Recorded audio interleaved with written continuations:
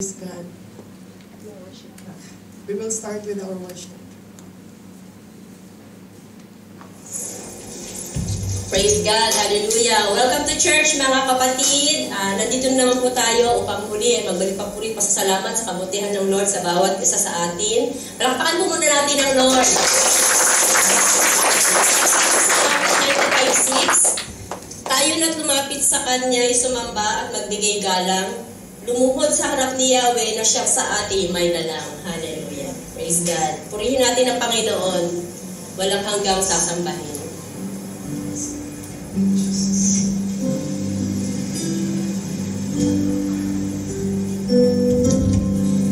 Nais kong ika'y maranasan, kilos mo'y aking inaasam, kat sa'yo ko lang natagpuan, tunay na kagalakan.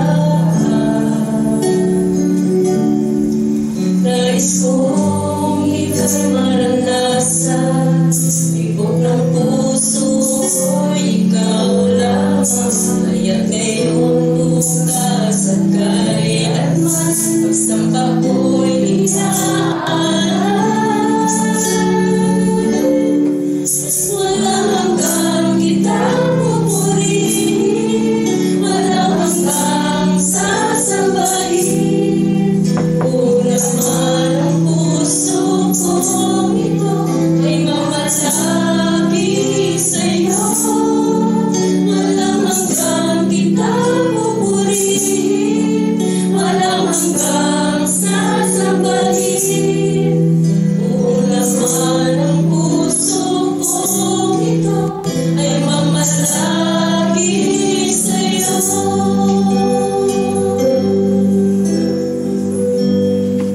Nais kong ika'y maranasan, pagkilos mo'y aking inaasam, kat sa'yo ko lang natagpuan ang tunay na kagalakan. Nais kong ika'y maranasan, ibog ng puso ko'y ikaw lang, kaya't ngayon bukas at kailanman, pagsamba ko'y iaalam.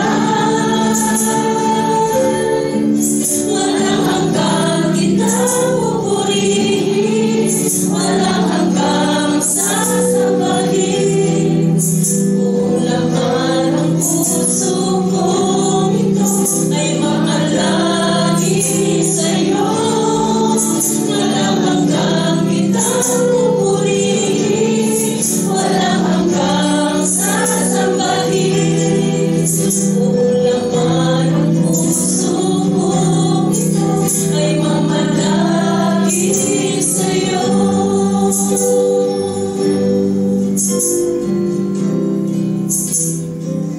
Praise God. Manatili po tayo sa diwa ng panalangin.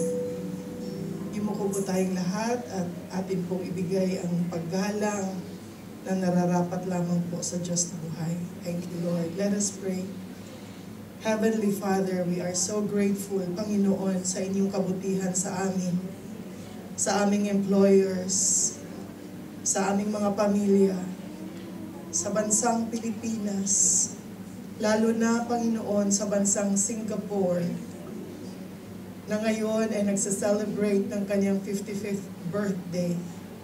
Lord, sa aming panambahan, itinataas namin ang iyong pangalan, tinataas namin, Panginoon, ang iyong dakilang presensya. Dahil nananampalataya kami, Panginoon, kung saan nandoon ang 2 o 3 na nagkakatipon sa pangalan mo, ikaw ay naroon sa kanilang kalagitnaan.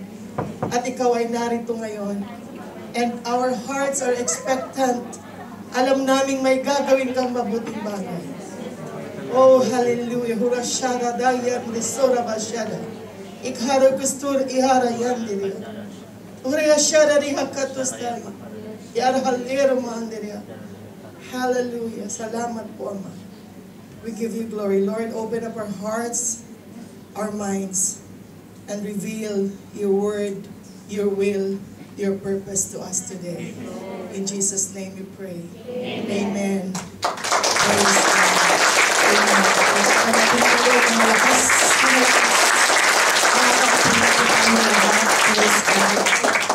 Ako po ay nagagalak sa Panginoon dahil nagpunta po ako, galing po ako doon sa kabila at nakausap ko po ang isa nating kasama dito. Meron pong kaso yung kanya pong pamangkin. Kadalasan po yung mga ganong klaseng kaso po, rape, mahaba pong salaysayin yun. Mahabang kaso. Praise God. Within just 2 months na nag-pray kami po nung magbukas ang church, we prayed, we cried to the Lord, and in 2 months, bumaba ang sentensya, 55 years, sa sariling ama nung bata. Napakabuti ng Lord, He is indeed a God of justice. Kaya alam nyo, kapag may mga pangyayari sa buhay natin na parang sa ngayon, tingin mo agrabyado ka, huwag kang mag-alala. Ang Panginoon po, lalo na kapag tama tayo, tama kayo, ang Lord ang nasa tabi po ninyo. Amen. Praise God. So today po, we'll be talking about prayer. At idadaan ko po ang leksyon ng prayer sa akin pong pag-discuss ng atin pong mga pribilehiyo bilang asawa, bilang bride ng Panginoong Jesus. So ang ating title for today's message is Privileges of the Bride. Ang mga pribilehiyo ng asawang babae. Ang sarap pakinggan sa mga dalaga, ano po, yung mga nawawalan na ng pag-asa na makapag-asawa. May asawa pala tayo, ang Panginoong Jesus. Amen. Praise God. Pumalakpak nga po yung mga nakapag-asa. Praise the Lord. Ang ating pong teksto, kunin po natin. 2 pong passages, ang ating pong unang titingnan, ang Revelations, sa ulo ko lang pala, Revelations 19, verses 7 and 8, let us be glad and rejoice and give Him glory, for the marriage of the Lamb has come, and His wife has made herself ready, and to her it was granted to be clothed or arrayed in fine linen, clean and bright, for the fine linen is the righteous acts of the saints. And then the second passage na atin pong kukunin, ito po ay sinabi or sinalita ni Juan Bautista, yun pong nag-announce ng pagdating ng Panginoong Jesus. Makikita po sa John chapter 3, verses 28 and 29. Ang sabi po ni John the Baptist patungkol sa Panginoong Jesus, you yourselves, sabi po niya sa harap ng mga tao, you yourselves bear me witness that I said, I am not the Christ, but I have been sent before Him. He who has the bride is the bridegroom, but the friend of the bridegroom who stands and hears him rejoices greatly because of the bridegroom's voice. Therefore, this joy of mine is fulfilled.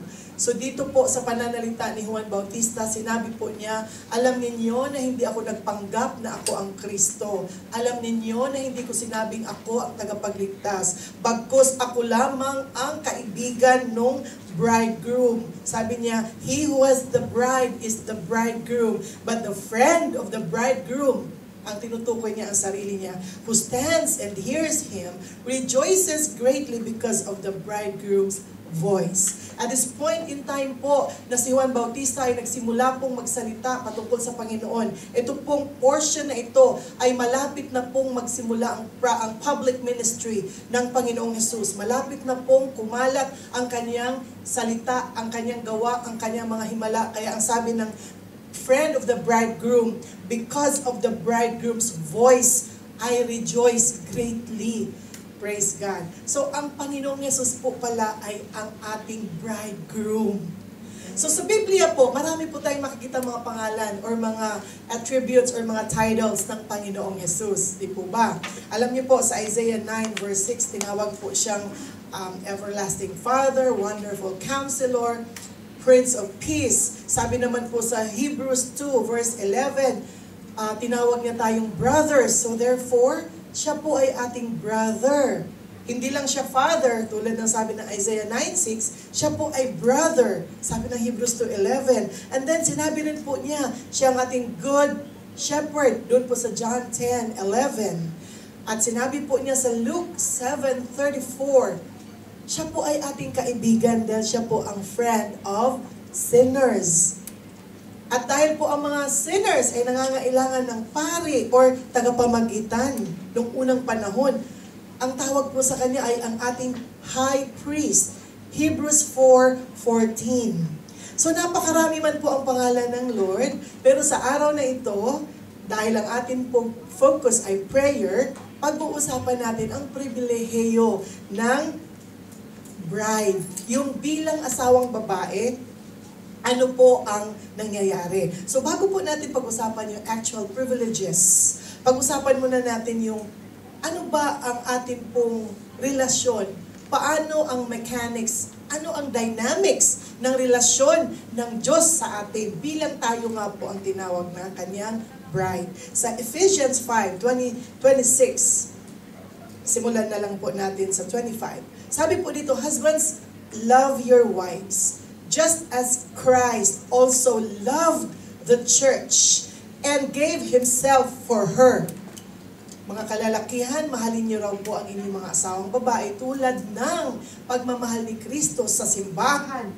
Praise God. As Christ also loved the church and gave himself for her. Di po ba, pagmahal mo ang tao, todo bigay, walang preno. Kaya kahit maling pag-ibig, todo bigay, preno, sa dulo ang pagsisisi. Ano po? When you love, you really give. You cannot say, I love you, and you're stingy towards that person. You can give without loving, but you can never love without giving. Pag mahal mo, natural na dumarating sa iyo ang pagbibigay. Ito po ang ginawa ng Panginoong Hesus na nagmahal sa atin, na kanyang bride, ang buong simbahan, ang buong kalipunan ng mga mananampalataya all over the world. Yan po ang bride of Christ. At ang kanyang ginawa sa atin, ibinigay niya ang kanyang sariling buhay.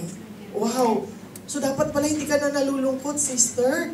Dapat hindi ka na nagmumukmuk at, ay, wala talaga akong silbi. Ay, naku, wala talagang kwenta tong buhay na to. Ang angit-angit ko, ang pangit-pangit ko. Praise God, someone died for you. Amen. Diba long hair tayo? May namatay para sa'yo. Napakalaking revelation sa mga nag-aakalang unloved ako. Walang nagmamahal. No one cares. Way pag sure. Kay mahal ka talaga ng Panginoong Hesus. So anyway, tayo po ay minahal ng Panginoon. At ang ating pong benefits bilang beloved ay sangkaterba. Pero mamaya pag-usapan natin yun. Praise God. Sabi po ng verse 27, let's jump right into verse 27, Ephesians chapter 5. That he might present her to himself a glorious church, not having spot or wrinkle or any such thing, but that she should be holy and without blemish. So bilang simbahan na tinuturing na asawa ni Kristo, bride of the bridegroom, bride of Christ, isa po sa ginagawa ng Lord sa atin, nililinis tayo. Pinapaganda tayo.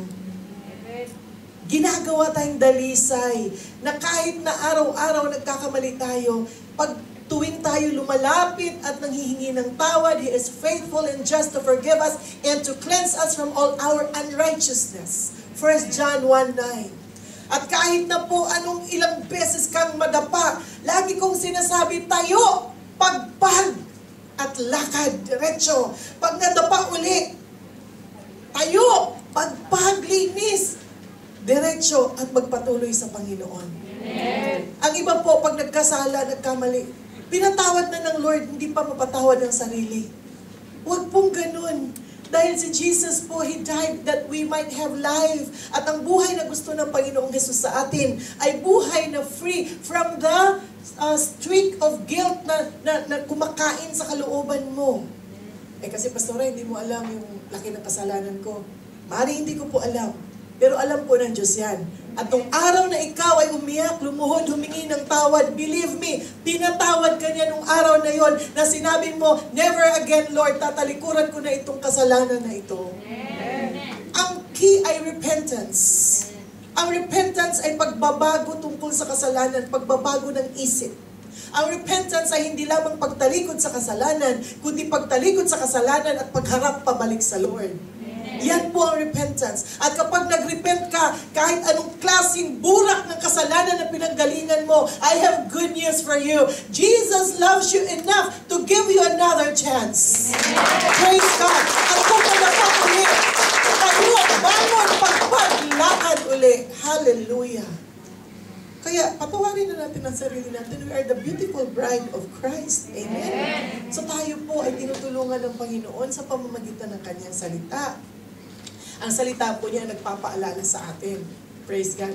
Alam niyo po si Apostle Pablo, meron din po siyang sinabi tungkol sa atin bilang bride of Christ. Doon po sa 2 Corinthians chapter 11 verse 2, sabi po ni Apostle Paul, I am jealous for you with godly jealousy, for I have betrothed you to one husband, that I may present you as a chaste virgin to Christ.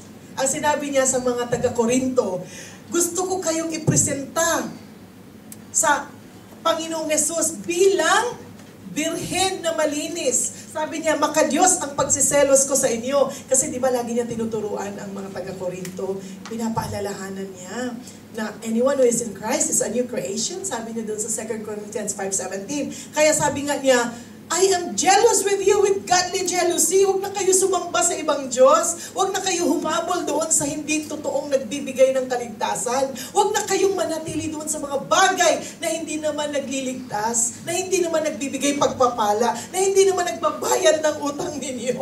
Bakit natin sila, banda tayo mananatili doon sa mga practices at sa mga ugali at sa mga bagay na hindi naman nakakatulong na ikaw ay lumago sa iyong pananampalataya. I'm jealous for you with godly jealousy, sabi po ni Pablo. Makadiyos sa pagsiselos ang nararamdaman daw niya para sa mga mananampalataya sa Korinto. Sapagkat tulad kayo ng isang dalagang birhen, yun po ang sabi ng ang salita ng Diyos version. Sapagkat tulad kayo ng isang dalagang birhen na ipinapangako kung ipakasal sa isang lalaki, at yan nga ay si Kristo. Hallelujah. Kaya po ang church, kami pong mga pastor, mga preacher, yan po ang aming trabaho. Tulungan kayo manatili, maging maayos upang ipresenta kayo sa Panginoon. Na isang malinis na, quote-unquote, dalaga ng pakakasalan niya. Hallelujah! Na balang araw, kahit anong ginawa mo sa buhay mo, anong pinagdaanan mong kasalanan, pagharap mo sa Diyos Ama, ang makikita niya ay ang dugo ng Panginoong Hesus na bumalot sa iyo, naghugas sa iyo, nagpatawad sa iyo, nagpalaya sa iyo, at ang katuwiran mo ay hindi sa iyo, kundi galing sa Panginoong Hesus. At kapag po tayo ay nasa Panginoong Hesus, hindi na po tayo ang nakikita ng Ama. And we'll go to that later when we talk about the name of our husband, the name of Jesus. Maybe some of you are already trying to understand where we are going. Ano po? In Matthew 9:15, Mark 2:19, and Luke 5:34, tinatawag po ang mga alagad ng Panginoon na friends, guests, or children, depending on the translation of the bridegroom, commonly accepted to be Jesus Christ. Tingnan natin ang Matthew 9:15.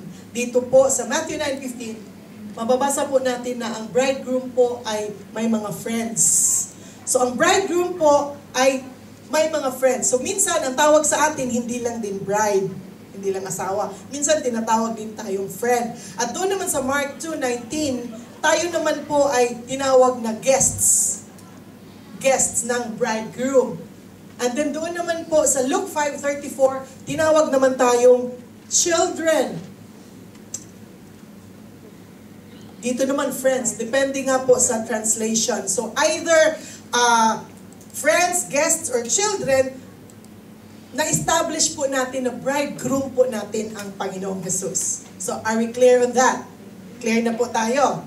Amen. So, eto na. Ito na po yung ating topic. Introduction lang po yung kanina. And remember, we're talking about prayer today. I want you to appreciate who you are kasi. Na hindi ka just. Pastora, sa bahay po namin, sa bahay ng amo ko, ako po ay STUPID po ako lagi eh. Ako po ay IDIOT lagi. Ayaw mo silang pansinin. Dahil sa harapan ng Panginoon, ikaw yung pinakamagandang bride. Ikaw yung pinakamagandang dalaga na birhen na papakasalan sa marriage supper of the Lamb. Alam niyo po, napakaraming tao hindi ito naiintindihan. Kaya lumalapit sila sa Panginoon, bahag ang tawag dito, tail, buntot. At parang laging ang dungis-dungis. Hindi po. Kung ikaw ay tumanggap na sa Panginoon at si Jesus ay nasa puso mo, and the Holy Spirit dwells in you, you are a new creation. You are a new creation. And if you are in Christ, there is therefore now no condemnation. Romans 8:1. Kahit sino ka, kahit ano ang ginawa mo, kapag ikaw ay sumuko sa Panginoon, na buhay na para sa Kanya, you receive Jesus into your heart, you accepted the Lord as your personal Lord and Savior, then you have a relationship with Him. And one of those relationships is the relationship between the bride and the bridegroom. Praise God. Palakpakan natin ang Panginoon. Huwag kayo mahihiya. Praise the Lord. So when you get married, sa normal na setting, no? Nung nag-asawa po ako, nabago po maraming bagay. Nabago ang apelido ko. Pangalan ko nabago. Nabago ang titirhan ko. Nabago ang status ko sa buhay ko. Nakakita na ba kayo ng mga napangasawa, ng mga mayayaman? Yung mga babaeng dating mahirap? Makikita mo ang pagbabago. Itsura, pananamit, katawan, nababago kasi nakakapag-gym na. Lahat nababago. Especially kapag nakapag-asawa ng maraming pera. Praise God, itong asawa natin higit sa maraming pera. May lalang ng langit at lupa, may gawa ng langit at lupa, at ikaw ay itinuturing na bride nitong napakayaman na Diyos na ito. At ano nga ba ang nangyari sa'yo? Noong ikaw ay nag-asawa, there were changes. Number one change was the change in status. Kalagayan. Romans 6:6, sabi po doon, that our old man was crucified with Him, that the body of sin might be done away with, that we should no longer be slaves to sin. Hindi na tayo alipin, dili na kita ulipon sa sala. Hindi ka na alipin ng kasalanan na dati, pagkalabit po ng kasalanan, bigay. Dati, paghila ng kasalanan, sunod. Pero ngayon, may mga tukso, hindi po nawawala yun. But dahil ikaw ay may asawa na, nasa Panginoon ka na, hindi ka na sasama doon sa kasalanan. Yan po ang unang nabago yung status natin. Dating sinner, ngayon saved. Amen. Amen. At yan po ang unang nabago nung tayo po'y naging asawa, quote-unquote, ng Panginoong Hesus. Siguro yung mga lalaki na iilang sa pakikinig sa akin dahil bride ang pinag-uusapan. Bahagi rin po sila sa bride. The whole church is the bride of Christ. Ang pinag-uusapan lang po, yung pagiging bride with the privileges that go with being a bride. Amen? Napakadaling intindihin po kung ano ang babae. Ano ang nagiging resulta kapag ikaw ay naging asawa. Amen? So naintindihan po natin yung pangalawa po na nababago, yung permanent address. Nababago kasi, aalis ka sa iyong tahanan at magbubukod kayo sa normal na sitwasyon, ang bagong mag-asawa ay sila na ang magkasama. Can you imagine? You are no longer residents of darkness. Sabi po sa 1 Peter 2:9, He called us out of darkness into His marvelous light. Hindi ka na dati aandap-andap, kakapa-kapa. Minsan masaya, minsan malungkot, pero minsan mas maraming malungkot. He called you out of darkness. Can you appreciate that? Nung na-born again po kayo, may problema pa rin. Kasi sinabi naman nila ng Panginoong Jesus, in this world you will have tribulations, but be of good cheer, I have overcome the world. May problema pero may kasama ka na. Walang pinag-iba yan doon sa dalaga ka ba? Uy, nag-iisa ka pala. Ngayon, hindi na. Kahit dalaga ka physically dito sa lupa, hindi ka nag-iisa. Dahil ikaw ang bride of Christ. At ang bridegroom mo ay ever-present help in time of trouble. Hallelujah! So, nabago po ang permanent address. Number 3, nabago ang life situation. Kapag nakapag-asawa ka ng mayaman, dati nagte-tricycle, ngayon may kotse na. You used to just ride a bicycle or tricycle. When you got married to a rich guy, you'll be riding in great big cars. And that's what happened to us when we came to know the Lord and we became His bride. You know, our condition in life improved. Our condition in life was elevated. Na-accelerate ang ating pong lifestyle. Dati kumakain ka lang sa McDo, pahirapan pa. Ngayon, 5-star hotel. Spiritually, hindi ka nadukha. And physically, alam mo, may katulong ka, may katuwang ka. Praise God. Amen. Alam mo yan. Dahil kayo po, marami na po kayo pinagdaanan, pero nakikita ko po yung mga mukha dito ng mga taong pinagtatapatan ng Diyos. Simply because we are His bride. Hallelujah. Glory to God. Ephesians 2:6 says, He raised us up together and made us sit together in the heavenly places. Wow, talagang grabe itong promotion na ito ba? He raised us up together. Alam niyo po ba yung word na raise? Marinig mo pa lang yung word na raise, na i-encourage ka na. Rise, raise, lift. And He lifted us up. He lifted us up. He raised us up. And He made us sit together in the heavenly places. Wow, I'm no longer just. Hindi na ako basta-basta. I am already being raised up, seated in heavenly places in Christ. Amen. Just because you have a loving love life with Jesus. Amen. It's all about relationship. Praise God. It's all about relationship. I'm not sure how old you are, but you know this loving relationship with Jesus has no age limit. Amen. As long as you already understand what's right from wrong, you can already have Him as your husband. Amen. Wow, what a wonderful thought. Yung mga wala pong asawa na natatakot sa kinabukasan, may matakot. May asawa kayo, ang Panginoong Jesus ang inyong kasakasama. He is the father of the fatherless, the husband of the husbandless. At lalo na doon sa mga ang asawa po ay sumakabilang bahay, ang assurance ng Lord ay siya ang magpapatuloy sa anumang pagkukulang ng asawa ninyo at higit pa!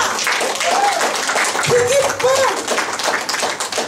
Tingnan nyo, ang gaganda nyo. Siguro kung hanggang ngayon nandun pa sa poder ninyo yung pinoproblema ninyo, hindi pa kayo masyadong maganda. Maganda na pero hindi pa. I mean, we are for whole families. Gusto po nating mabuo ang pamilya. Pero may mga instances po na nakatatlong asawa na yung asawa ninyo dito sa mundo. What's happening here? Something's happening? Baka may bigla na lang sumabog. Anyway, ang importante po, alam ninyo na ang inyong buhay ay hawak ng pinakamakapangyarihang Diyos. At ang inyong buhay ay hindi nyo tatapon ng basta gano'n na lang tulad ng ginawa sa inyo ng inyong asawa dito sa lupa. Meron naman din pong mababait na mga asawa. Katulad ng mga nasa likod. Praise God. Praise the Lord. At ito na po tayo sa atin pong main point po for today.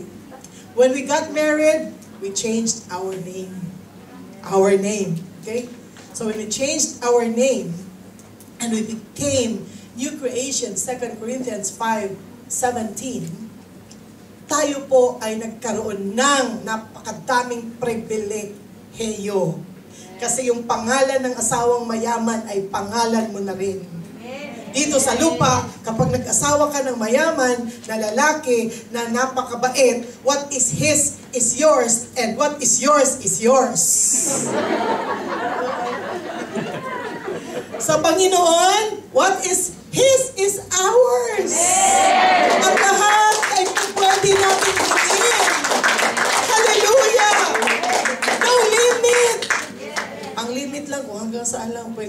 pananampalatayanan at ang kasalanan. Dalawang bagay lang po. Yun pong kasalanan at yun pong kawalan ng pananampalataya. Yan po ang number one. Two things na nagbe-break ng deal with God.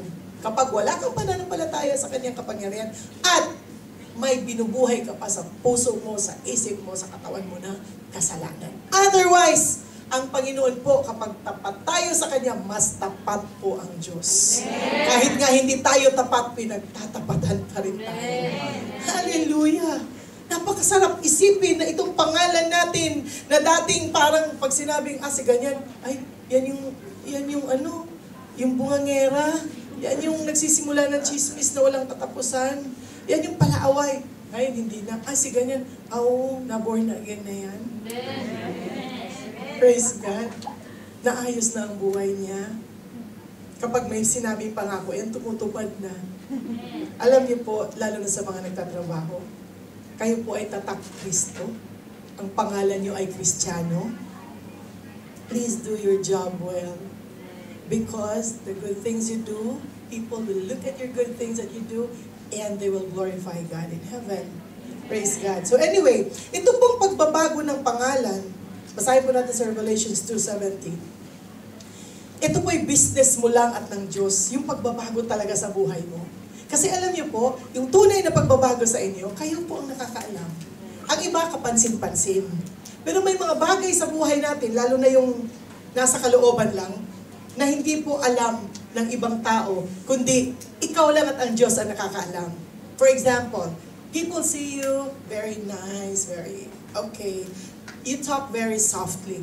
But in your heart, you curse other people. And no one could see that. So the change in you will only be seen by God. And the new name will only be known between you and God. Sabi po dito, he who has an ear, let him hear what the Spirit says to the churches. To him who overcomes, I will give some of the hidden bread to eat, or manna to eat, and I will give him a white stone, and on the stone a new name written which no one knows except him who receives it. Ganito po ang sa mag-asawa, may mga sekreto kayo na kayong dalawa lang nakakaalam. Siguro yung iba sa inyo na may asawa pa hanggang ngayon, or yung iba na dating may asawa, alam niyo po, ibig ko sabihin na may mga sekreto kayo na kayo lang nakakaalam. Ganyan din po sa Panginoon. Meron tayong secrets na bilang kanyang bride ay tayo po ang nakakaalam at siya. At sa pagbabago po natin ng pangalan, bilang tayo po ay mga hinango mula sa kahirapan. Kahit anong yaman po, pag na-born again ka, hindi kakayanin ng yaman mo ang yaman ng Diyos. Kaya kung tayo po ay mga mananampalataya na nanggaling sa kung saan-saan, we are considered poor. We are considered from poverty. Bilang mga galing sa mahirap na kalagayan at para tayo nakapag-asawa ng jackpot. Hallelujah. I can only imagine anong ibig sabihin ng pagiging bride of Christ and the privileges ng pagiging bride of Christ. You know, at the moment na ikaw ay nagbago ng pangalan, ng apelido, kapag ang apelido ng asawa mo ay well-known sa lugar mo, halimbawa nakapag-asawa ka, let's say, Martinez, at ang mga Martinez sa lugar ninyo ay mga maraming lupa, maraming negosyo. Pag nag-asawa ka na, instead ng apelido mo ay, halimbawa, Nonan, imbis na Nordelica, Nonan. Halimbawa, ang napangasawa ko, Martinez, Nordelica, Nonan, Martinez. Pag nasa public ako, magpapakilala, by the way, I'm Nordelica Martinez. Martinez, yung pong mga maraming ganyan, yung mga mayayaman, yung mga, iba na. Pero siyempre, kung mahirap ang apelido mo, Nonan, pag sinabi, ako po si Nordelica Nonan, kahit ilakas, ako po si Nordelica Nonan! Kahit Nonan! Okay. Pero pag sinabi, Martinez, mayaman ang mga Martinez. Pag sinabi, ako po si Nordelica Martinez. Martinez? Ano yun na? Jesus has literally given us His name. So when you use that name, you are confessing that He is yours and you are His. Amen? Amen? Woo-hoo! Are you here? Glory to God. When you pray in the name of Jesus, we are confessing that we are His and He is ours. That's why hindi po natin dapat babaliwalain ang pangalang Jesus. Hindi natin yan dapat binibiro-biro yung in Jesus name. Nagulat ka lang, in Jesus name. Natalisod, in Jesus name. Yan ay napakamakapangyarihang phrase, napakamakapangyarihang pangalan ng Jesus. At kapag na-realize mo, wow, ito pala ang apelido ng asawa ko na ang lahat ng kapangyarihan sa buong mundo ay luluhod. Wow, hindi ko dapat ito basta-bastahin lang. Hallelujah. Tingnan natin ang Philippians chapter 2, verses 9 and 10.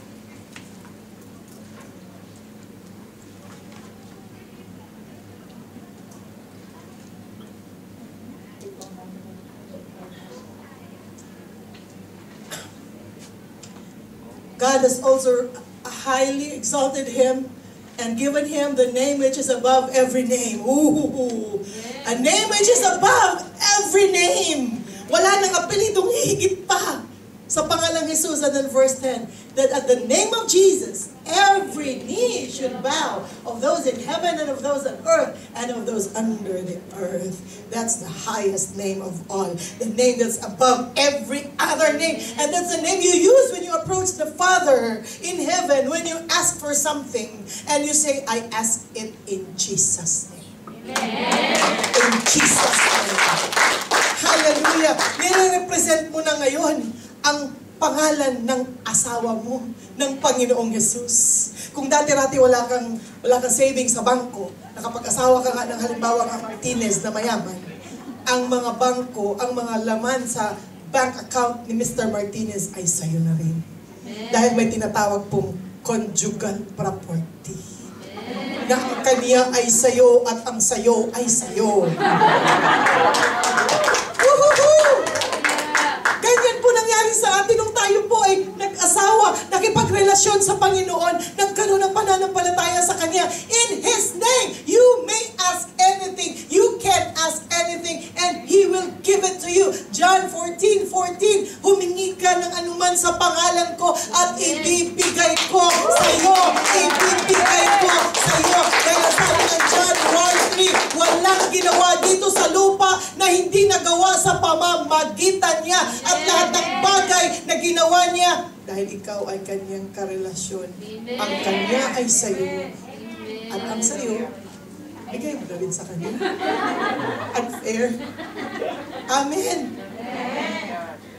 Pupunta ka sa bangko, mag-withdraw po ako. Kaninong bank account withdrawhan mo kay Lord Delicanonan? Sino yun?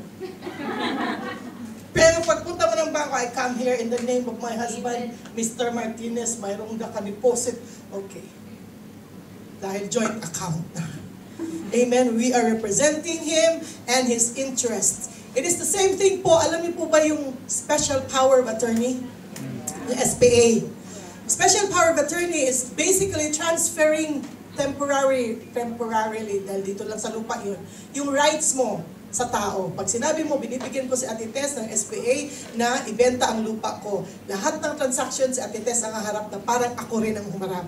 Ganyan ang nangyari sa atin when we got saved, when we became born again. Ang SPA, ang special power of attorney ng langit ay ibinigay sa iyo at ang pangalan ni Jesus ay ibinigay sa iyo. At kapag mag-pray ka in Jesus' name, lahat ng langit, lahat ng lupa, nakatingala, nakatanghod. Anong hinihingi niya? Dahil hiningi mo sa pangalang Jesus. Hiningi mo sa pangalang Jesus. Praise God. Praise the Lord. Sabi po ng John 15:16, you did not choose me, but I chose you and appointed you that you should go and bear fruit, and that your fruit should abide, so that whatever you ask the Father in my name, He may give it to you. John 15:16. Kung napangasawa mo ay napakayaman at ang biyenan mo ay mayaman, paglapit mo kay Papa, sabi ng asawa ko na anak ninyong mahal, bigyan niyo raw ako ng ganito, walang magagawa si biyenan, kundi magbigay sa iyo dahil sa pangalan ng anak niya na asawa mo.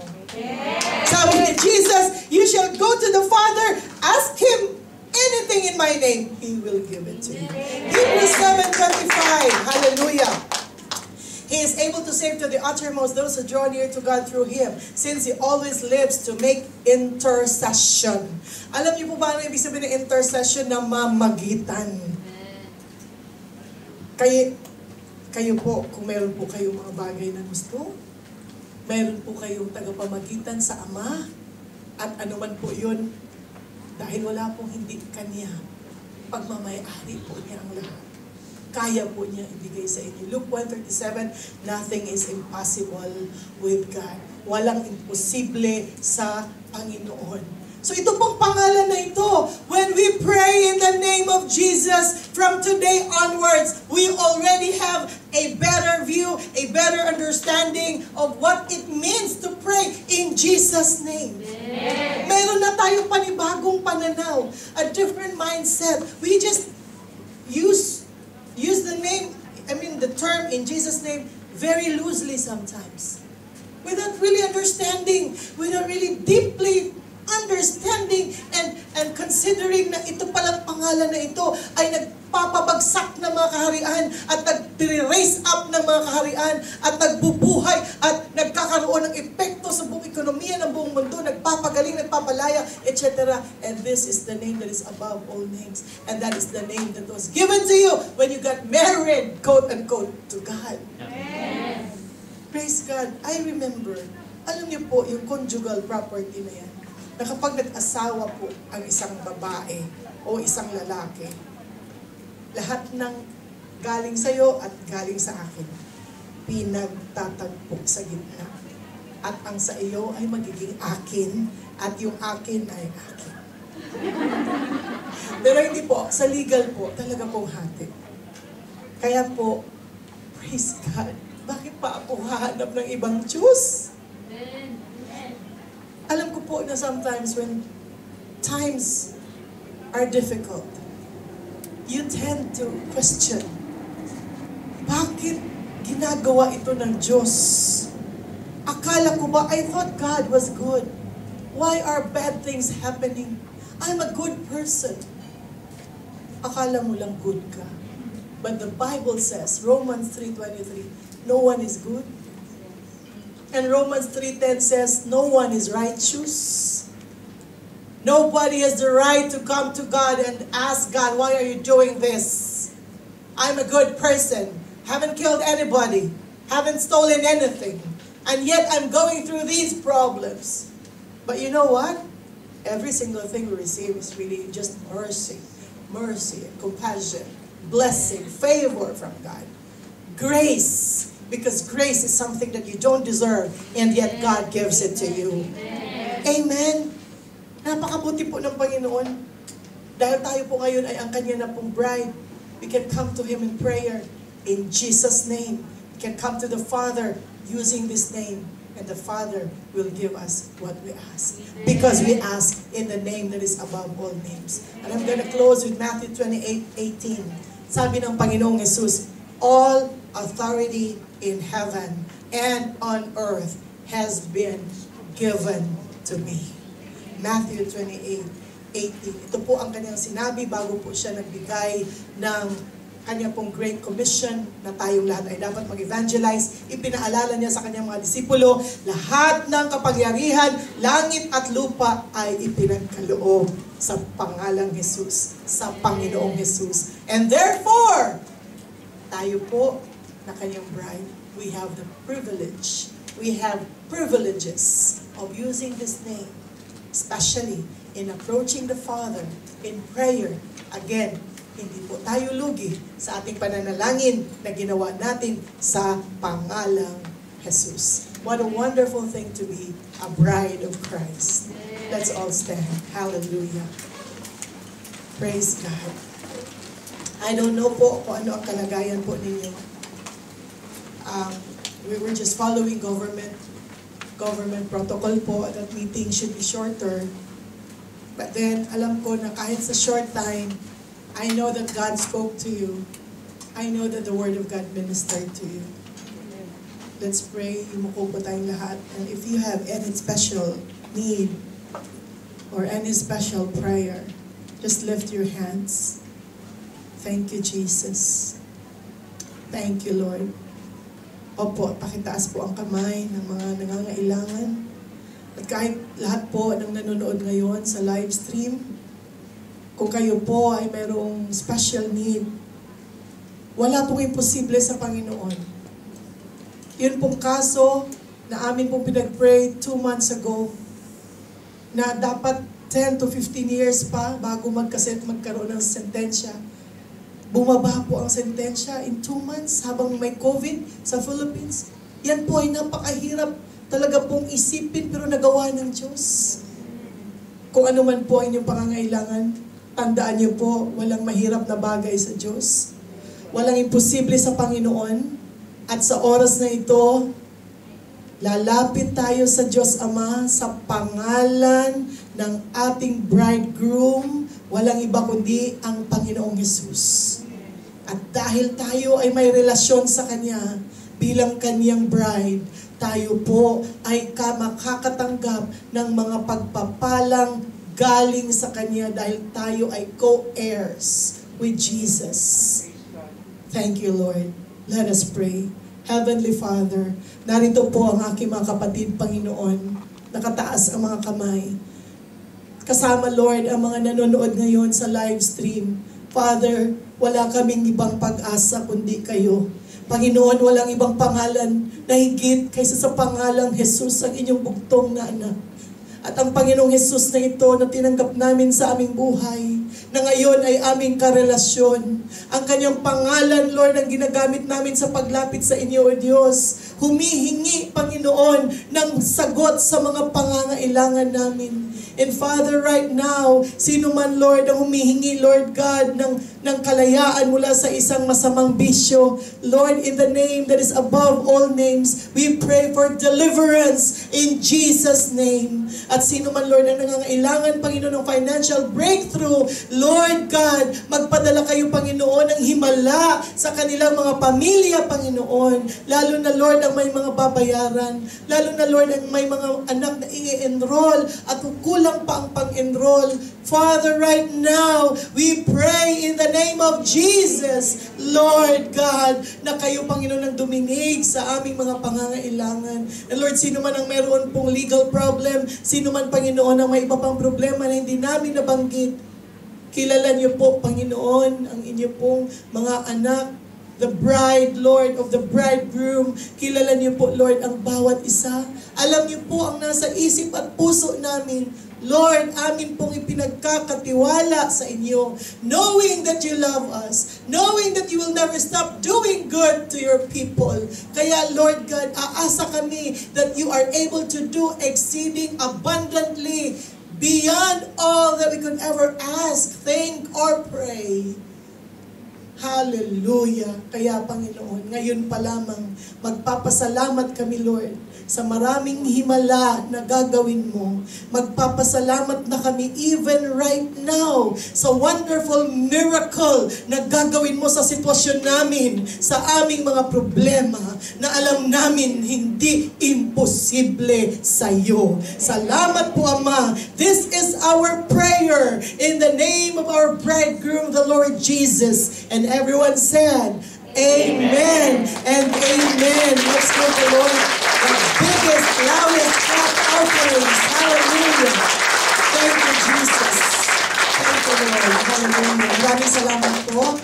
God bless you po, lalo na po sa mga nanood sa live stream. See you again next Sunday. The Lord be with you. We always pray for you and we keep you in our hearts. God bless you po. Makakaupo na po tayong lahat.